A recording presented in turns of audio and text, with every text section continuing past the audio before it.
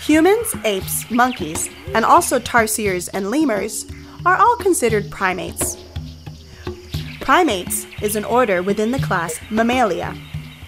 All mammals are warm-blooded vertebrates with a coat of hair and which nurse their young from mammary glands. But primates have additional characteristics that separate them from all other mammals. We will look at some of the important ones. Primates have large brains in relation to their body size.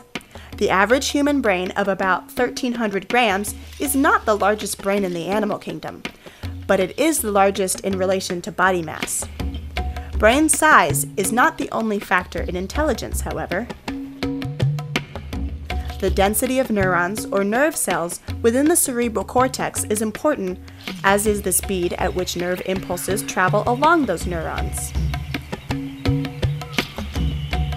In intelligence, humans rank highest in the animal kingdom, followed by the apes, whales, and elephants.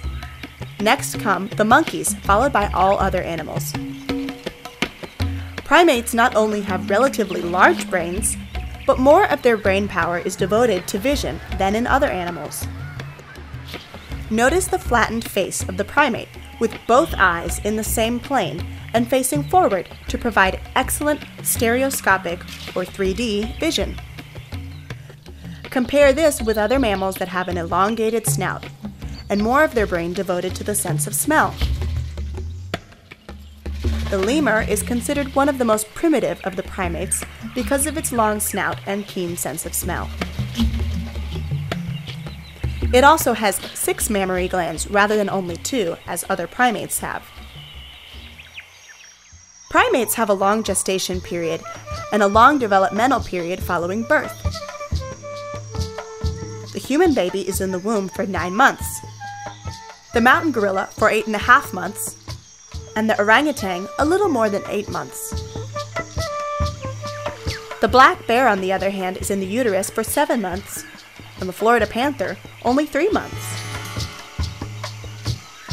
Development after birth is also slowed for primates.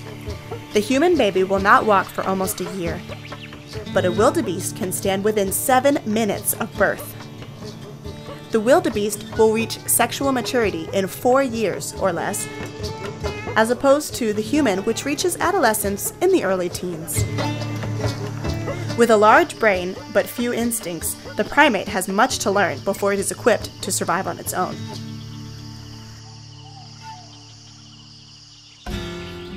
Primates have 5 digits on the hands and feet, with flattened nails at the ends of the digits.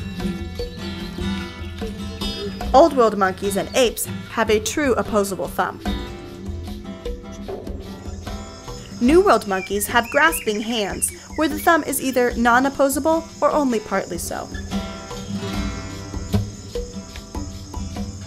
A true opposable thumb is a huge advantage that allows a primate to manipulate objects.